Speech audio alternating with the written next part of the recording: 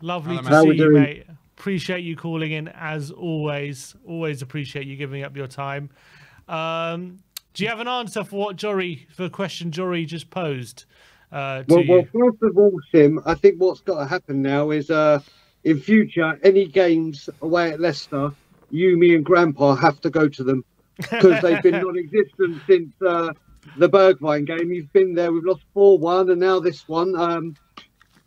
Listen, do you know what the biggest issue I think for me today? Our midfield just didn't look right. I don't think Sarr looks like he's on form or with it, and I think that the trio just didn't blend well.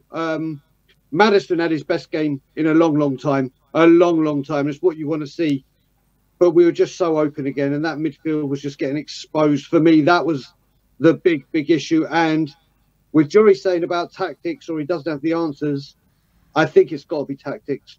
I think Ange does have the answers. I still back Ange. I still want Ange in the job. We cannot keep going through. I've said it time and time again. When we just keep sacking these managers and then bringing new ones in just to repeat the same process over and over again. But he's got to take some responsibility and think, you know what? There are some times where I just need to drop or do something just to weather the storm, and then revert back to the offensive football he wants to play, because we're getting exposed quite easily in that second half, weren't we? Yeah, do you think, because I think we thought Bentancur played well and we thought Maddison played well like you did, so do you think, is Sarr kind of not technical enough for this at the moment? I mean, we do value, I think, his legs and his ability to get up and down the pitch, but I saw, I think it was Windy from the Extra Inch said on a tweet, he said that it's a bit of a problem having two players in Sarr and Johnson who both kind of run in straight lines, playing so close to one another, and I wonder if we need someone a bit more technical in there now. It's not a bad point, by the way. I mean, you look at it last season when we had Bissouma, Bissouma, Sarr, Maddison after the 2-2 draw to Brentford. That midfield everyone complemented each other, didn't they? They just, for like 9 games, they were like unbreakable, untouchable. And it just thinks maybe it could have been the pre-season and them all coming back at different stages. They didn't have enough time to train with each other. But we do need some technical. Before I even ask you, because I've got the train home and everything, has there been any update on Bentancur since because I've not heard anything? Ange said that he's up and he's communicating. So from that point of view, he's fine. But obviously, it's a head injury, and he'll leave the rest to the medical team to see any other lasting ramifications. But he seems to be okay, which is really positive. Yeah, it didn't look. I mean, I didn't even see the actual challenge itself. I was just.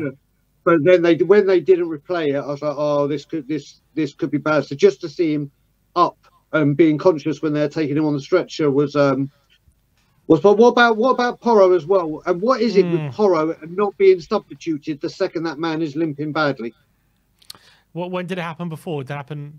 I can't remember. Having a Crystal Palace at home last season where he was limping really badly. We kept him on for a while. And there's one more game that happened as well. We had Spence there. I know the ball went out a couple of opportunities where it could.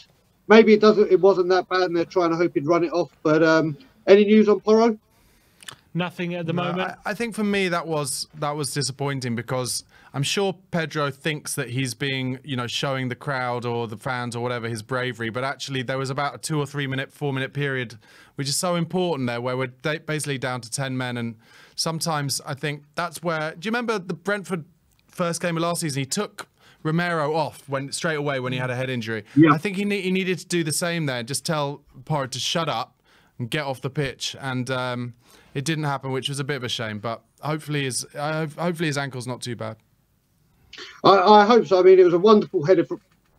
That header was lovely, and I think that's what we needed from Richie in the 90th minute, wasn't it? More of a glancing header compared to that bullet header. But talking about the forwards, I don't know what people have been saying about Solanke in his performance. I was actually really impressed with him. I really enjoyed. Well, don't get me wrong, he created a couple of chances, the header. But what I saw from him off the ball, the pressing, and his movement, always when we were advancing and you looked at Solanke, he was always pointing where he wants the ball and making the runs. So that's something positive to take from him. Yes, he should have finished either the header or the shot in the second half. Yeah. But for his first game, obviously you want him to set the ground running. But I was actually impressed with what he was doing off the ball more than he was doing on it. Yeah, I think most people agree with you, Brian, to be honest. Most people have kind of said exactly what you've just said, and it'll come. If he keeps making those great runs, it'll definitely come.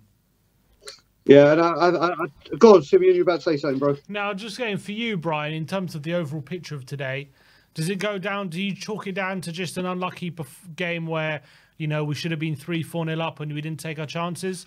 Or is there something more to be concerned about after today? Simeon, I think it's both. I think it's both. You've got to look at it. Yes, it's only the first game of the season. This was away to Leicester. With no disrespect to Leicester, this is a game where you want to take 3 points. We should have taken 3 points.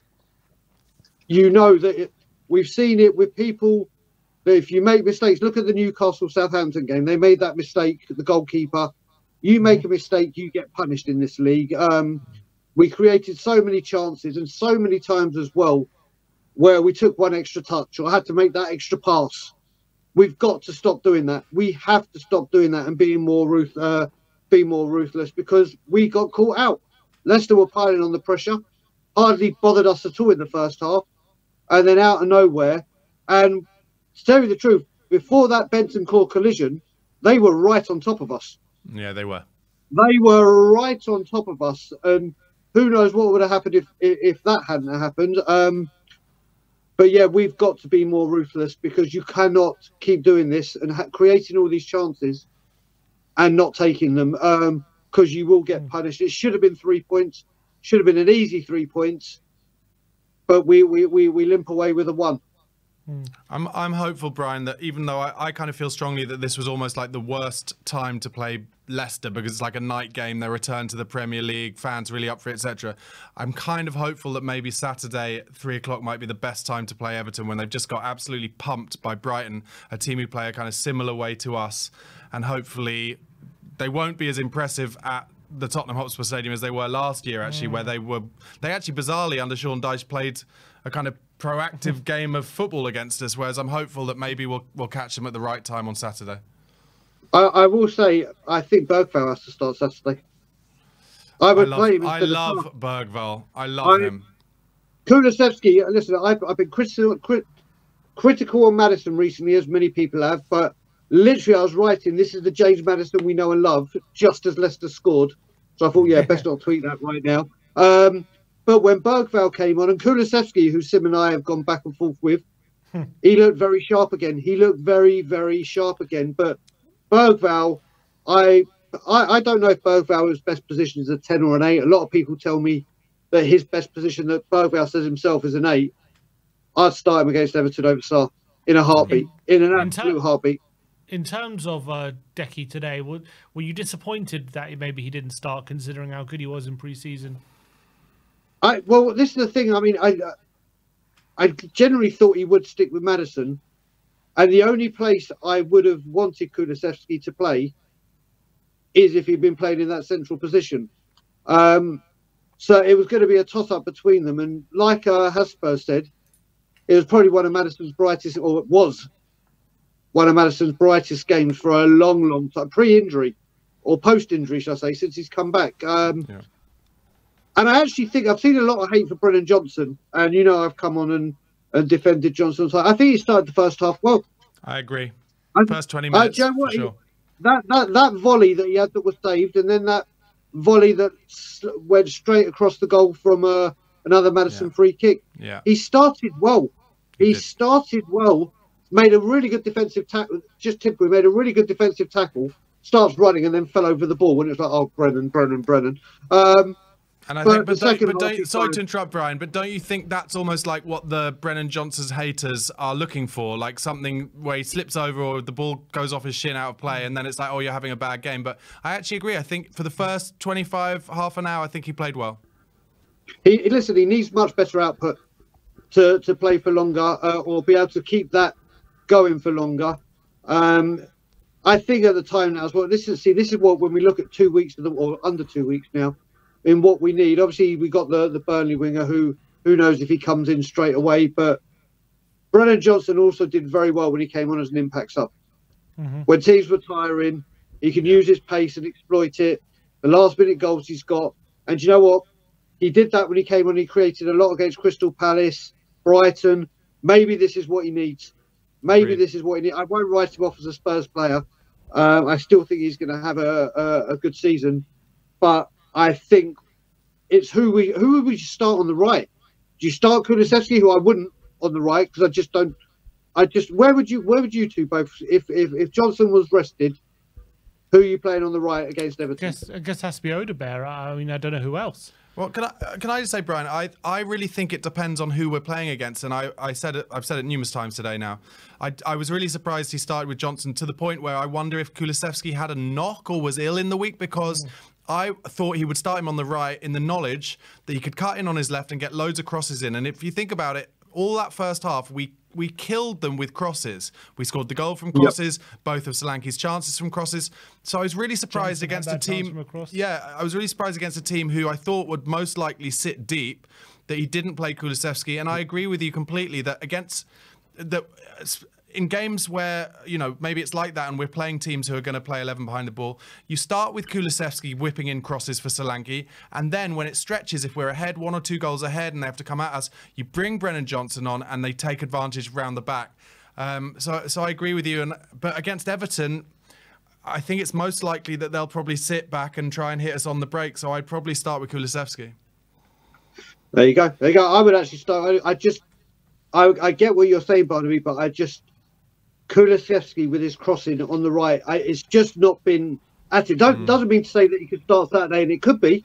But who knows if why wasn't it? Is it true that it was a work visa thing? Yeah, that wasn't done in time, or whatever it was. Fodebear, yeah, couldn't get. And then you've also got Mikey Moore that could be on the bench. Who knows on Saturday? But let's just hope that with the time that we've got left, we can get some players that can help Ange play the way he wants to play. And I think it goes to show that whether it's that Gomez from Wolves, if it's the guy I love, Morgan Gibbs-White, or we definitely need an energetic midfielder in there, because the midfield is just too easy to dissect right now. Brian, I worried for a minute there that you were talking about the time we have left in our lives. Oh, mate, that's when I start talking about winning a trophy. That's when you start talking about that. But the window, I think it just goes to show that a midfielder is most certainly needed. Yeah. Top man, Brian. Brian, always great to hear your opinions. Always a pleasure, boys. Go check out Tottenham Hotspur if you want to see more Brian Daigle, as you all know. Keep going. You certainly will. Speak to you later. Love you. Bye-bye.